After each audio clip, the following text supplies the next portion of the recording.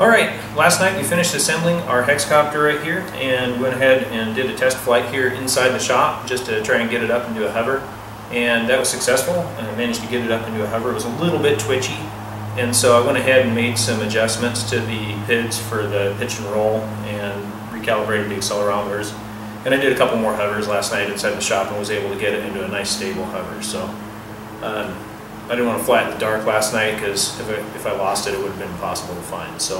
But we have some great flying weather today out here in the Pacific Northwest, so we're going to go ahead and fire this Hexcopter up, take advantage of the nice weather, and run it outside. So today what we're going to do is we're going to test a few things. I'm going to take it outside in manual mode and fly it around just a little bit just to make sure everything's working the way that it should. And once I'm confident that all the hardware is working properly, we'll go ahead and put it in altitude hold mode. And what that does is it uses the internal barometer inside the flight controller to attempt to maintain an even altitude. Now, I've used some closed cell foam and a few other things to protect that, so hopefully the gusts of wind that we got going on outside aren't going to affect our altitude too much. Then the next mode that we're going to test is the GPS mode. And what that does is that actually holds the copter in position based on GPS. So as soon as I enable that, the wind shouldn't affect it. It should stay in a relatively constant position regardless of the wind. And then the final thing that we're going to test is the fail-safe, the return to launch feature. Now what that is, there's several ways that this can be triggered, but what I've got set up here, since we're just flying manually today, is I'm going to turn off my transmitter. And when the copter sees the loss of the signal from the transmitter, it'll go into a fail-safe mode, and it'll ascend, and then it'll come to where it took off from, land, and shut itself off. And I've already tested this on the bench, and it did work properly on the bench, but as we all know, things don't always go according to plan, so definitely want to test it outside and make sure that it's actually going to work. I do have the ability to take control again if it's not doing what I want it to, but we'll just leave. Hopefully we'll leave the controller off and it'll land and disarm itself right where it took off from. So all right, let's go ahead and fire this thing up and get the testing done.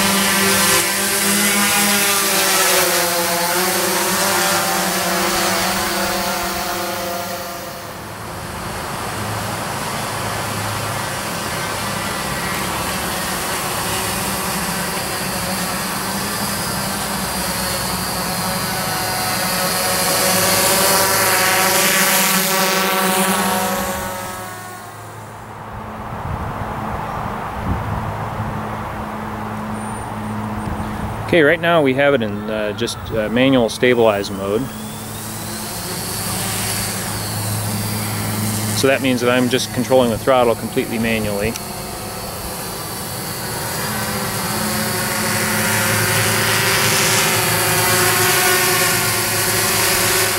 Okay, next we'll put it in altitude hold mode.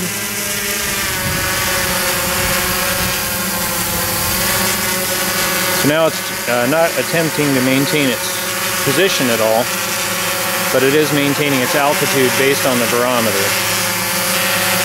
And that does seem to be working pretty well. I'm not having to make any adjustments to the throttle at all, even with the bit of wind that we got going on here. Alright, so next we'll go ahead and put it in GPS mode. Alright, now we've just enabled GPS mode.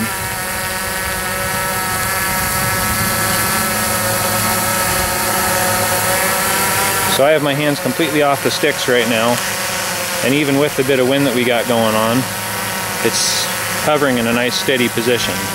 You can see right here, my hands are off the sticks.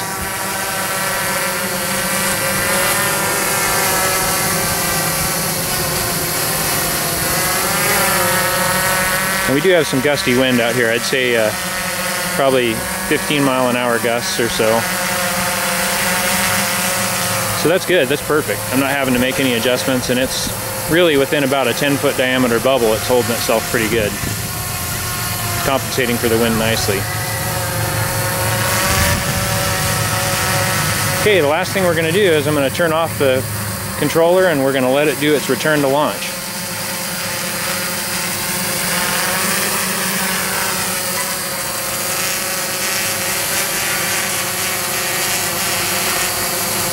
Alright, the controller is off.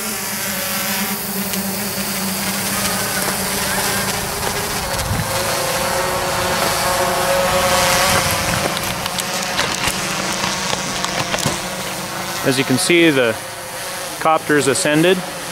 Now it's returning to the middle of the lawn where it originally took off. Should go ahead and land and disarm itself without any problem.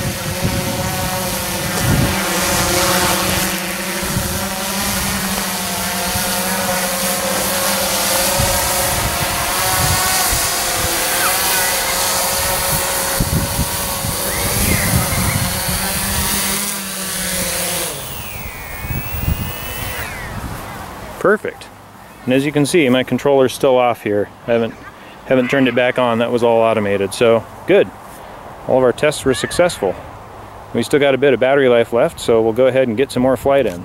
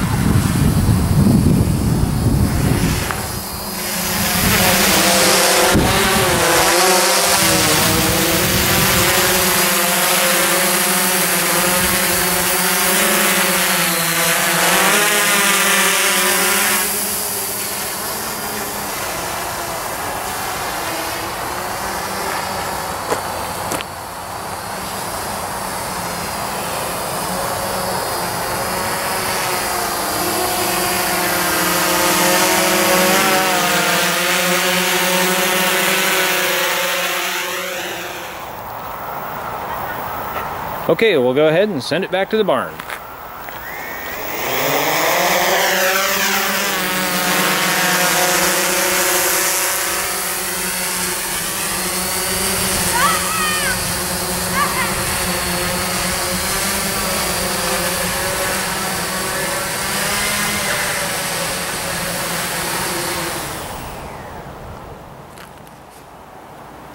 So that's it for today, a successful outdoor flight. So this is its first outdoor flight and we had no problems at all. So actually really like the way that this thing flew.